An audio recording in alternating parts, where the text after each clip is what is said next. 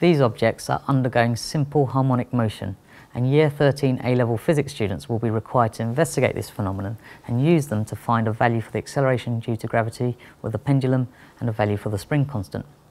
Now, none of this apparatus is terribly complicated or difficult to use, so by the time they're in Year 13, students really ought to be able to plan and carry out these practicals for themselves.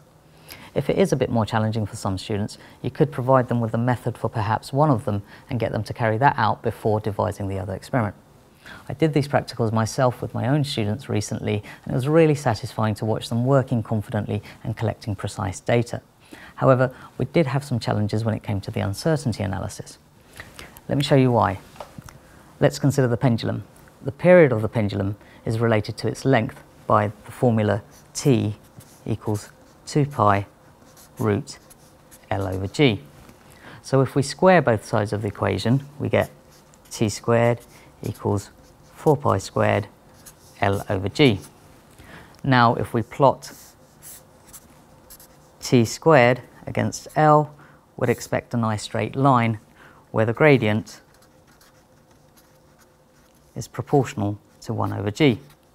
And you might expect that the uncertainty in your value of G comes from the uncertainty in this gradient. However, the data you can collect using this apparatus is so good that you get tiny error bars which you can't really plot, and therefore you can't really find an error in the gradient.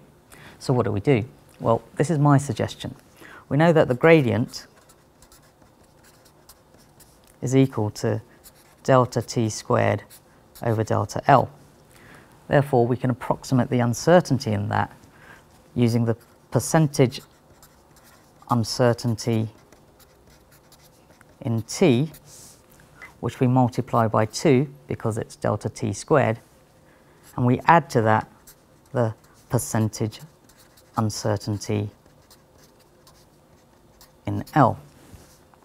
So that's my approach to finding an approximate value for the uncertainty in the value for G that we'd arrive at using the pendulum. I'd love to know what you think about this approach and if you've got any suggestions for improvements. I hope you found that useful. In the description below you'll find links to lots of other useful stuff like teachers' notes and worksheets, and please don't forget to subscribe so you can watch the other films in the series.